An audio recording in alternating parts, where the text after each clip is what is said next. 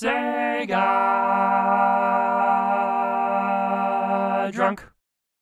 The Sega Genesis, generally speaking, lends itself to some pretty good PC ports. The best example is Sid Meier's Pirates Gold. Yeah, I know I mention that game all the time, but that game is way better than it has any right to be, especially for a PC port. If you want to turn to other PC ports on the Genesis, there's also King's Bounty, a game originally made for DOS in 1990, eventually making its way to the Commodore 64 and Amiga, before getting a Genesis port a year later. If this game looks familiar, it's because it's the precursor to the Heroes of Might and Magic series that would kick off in 1995, so everything from the story to the combat style to the emphasis on developing your hero, all stuff you'd typically find in the Might and Magic games, you'll find them here in King's Bounty as well. The basis of the gameplay here is to build and command an army, and you have 4 leaders to choose from: Sir Crimson the Knight, Lord Palmer the Paladin, Tynastera the Sorceress, and Mad Moham the Barbarian. One of these 4 will be the commander of your army, and they each have their own advantages and disadvantages. The Knight's advantage is his leadership, so it's easier for him to recruit soldiers. He starts out with the best troops right from the get-go, but when it comes to leveling up his army, it's slow going, comparatively speaking. The Paladin is similar, although his strength is using magic buffs to enhance himself and his army, but the drawback is that he can't command as many troops.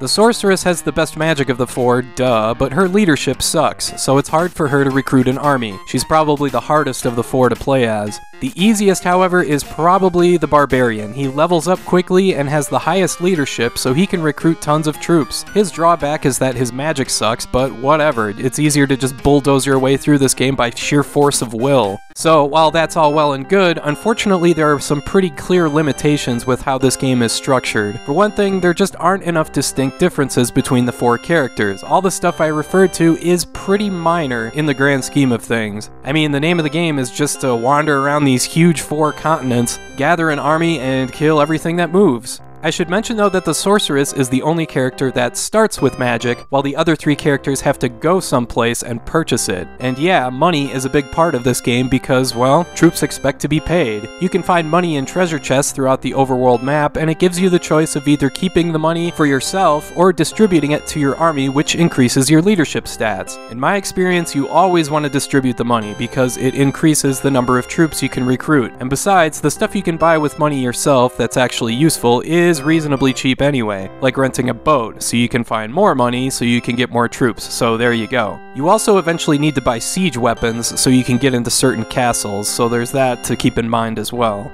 The combat here, as you can see, is pretty goofy looking. You wander around on an overworld map, seeking out stuff to fight, treasures to unlock, or towns and dungeons to recruit from. When you run into an enemy, the game transitions to a grid that sees your soldiers pitted against an enemy army, and the way this is laid out is almost comically simple. You seriously just throw hundreds of bodies at your enemy with the hopes that you'll survive and they won't.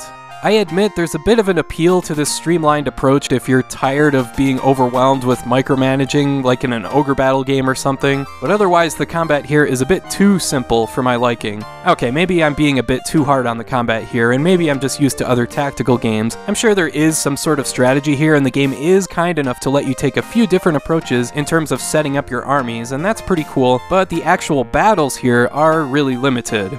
Now, there is a key feature here that separates King's Bounty from every other game of its kind. You have a treasure map that leads to the Scepter of Order, and you must reach it before the king dies. That's why there's a days left counter in the upper right. It seems like a lot, but there's a lot you have to do, so it counts down pretty quickly. As goofy as this map looks at first, every square here represents an enemy you have to defeat or one of 8 artifacts you have to find, but therein lies the game's hook. You could potentially get lucky and find and defeat the right couple of enemies, or find an artifact that reveals the scepter right away, and people have done this. There are speedruns of this game that are mere minutes long. Or you could end up uncovering some spots that send you in a wild goose chase. Aw man, I gotta fight the dread pirate Rob? Well, that does put a damper on our relationship.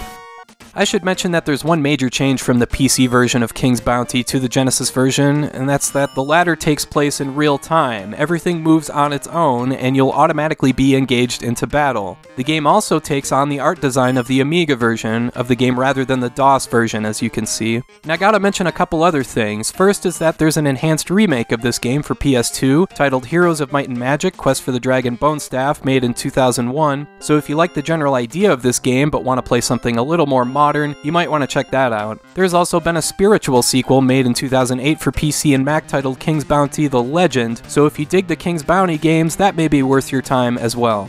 So yeah, King's Bounty doesn't have a whole lot going for it because, like I said, the resource management and combat here aren't much, and the music is pretty dang annoying at times. But I do think the treasure hunting thing is kinda cool, albeit limited. This structure would have been really interesting had it been arranged like a roguelike, but that's a lot to ask in 1991. I do think there's a certain appeal to this game where it's like, to hell with all your minute strategies and micromanagement, just build up your army and get stronger and that's all you need to do. And to this game's credit, there's a few different ways you can do that, and that's cool. But still, the combat gets old after a while, so ultimately, if the treasure hunt structure sounds interesting to you, then check this one out. Otherwise, you're probably better off just skipping ahead to the Might and Magic series on PC.